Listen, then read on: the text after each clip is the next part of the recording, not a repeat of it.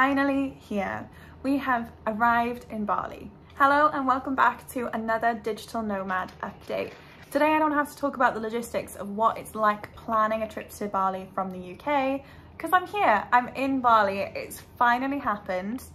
So first up, I want to catch you up on what we've been doing up until now. I have been filming anything and everything I can find opportunity to film, so I can keep you up in the loop of what we've been doing up until now. The 3rd of September, we landed in Bali at about midday, and I thought, perfect, by 2-3 o'clock we will be settled and ready to go out and start exploring. That was not the case. By the time we got through all of the COVID restrictions and actually made it up to Ubud, it was about 4 or 5 o'clock before we'd even stepped foot into our Airbnb. That, coupled with the fact that we'd probably missed a full night's sleep, meant that we were dead on our legs. We didn't do anything that first day other than eat and sleep. So the actual journey, the exciting stuff, started the next day. We had 2 days staying in a little Airbnb right in the center of Ubud. I'll pop the details of the Airbnb on the screen because it was honestly incredible. The price was insane and the staff were amazing. The whole thing was 10 out of 10. Even had breakfast included that we weren't anticipating, so I can't rate the place more. I did book early on during COVID time, so I may have got a better deal because of that sort of thing. But for the most part, it is still really affordable to stay here and you can probably get a good deal. We used the rest of the time we had in this Airbnb once we got over our jet lag to just explore. We walked for hours and hours around Ubud, sweating like no other. It's very hot. Too hot. Too hot. While we looked at everything from the markets to rice terraces to the Lotus Palace and all of these beautiful places that people say should be on your to-do list to go to. On that first day, we also even went and saw fire dancers. We really did make the most of just one day in the center of Ubud. And then it was time for me to sign off and have a little bit of a break. I haven't had any true time off from my business for a while.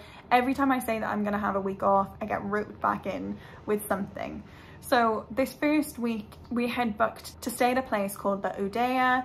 This again was something that I booked during COVID and got an incredible deal, over half price, to stay at a private pool suite in their resort. So for the next 7 days, we explored the length and breadth of anything we could fit in Ubud while still trying to make the most of this beautiful resort and not just being out the entire time. And I will say I absolutely loved it. Ubud was so magical, so beautiful.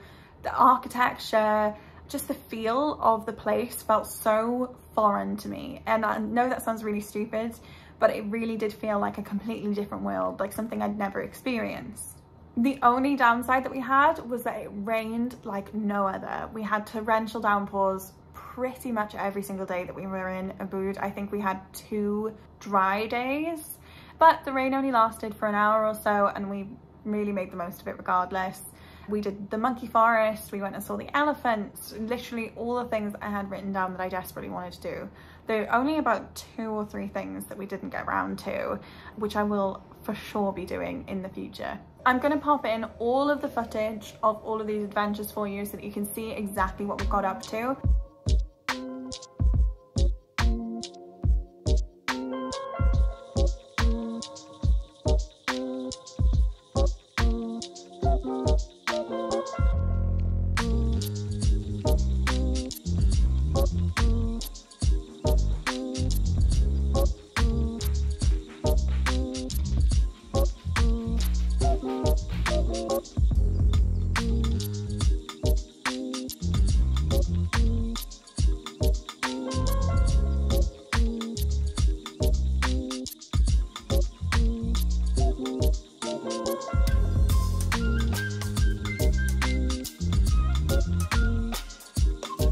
Next up on our stop, it was time to move. We had to leave our beautiful resort.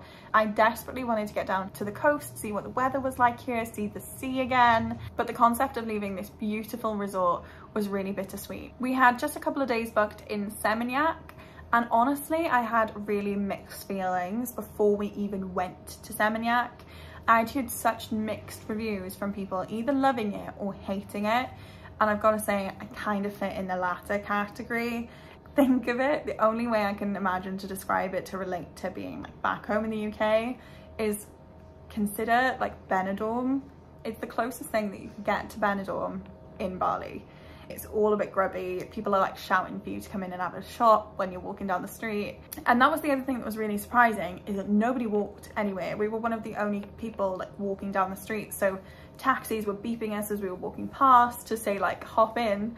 Whereas in Ubud, you were stopped, asked for a taxi an awful lot, but there was also a lot of other people walking around on the street and kind of finding their way around and exploring by foot. That does not seem to happen more down by the coast. And then finally on the 15th of September, we left Seminyak and landed here in Mungu, or Chamagi is roughly where we are, which is just outside of Canggu in a little bit of a quieter location. And now we're kind of settled here for a little bit of a longer period of time. Since we've been here, the exploring has kind of ceased a little bit. We're more so just going out for dinners, doing scooter lessons and things like that to acclimatize and get used to being in Bali. And honestly, for my thoughts so far, is just so far so good. Funny thing that we're finding difficult where we're based right now is the wildlife. In Ubud, we were staying in a really fancy resort, so we saw very little by way of wildlife. I think we saw one gecko in our room the entire time we were there, and a few out like near the pool and stuff like that, but nothing kind of confronting us.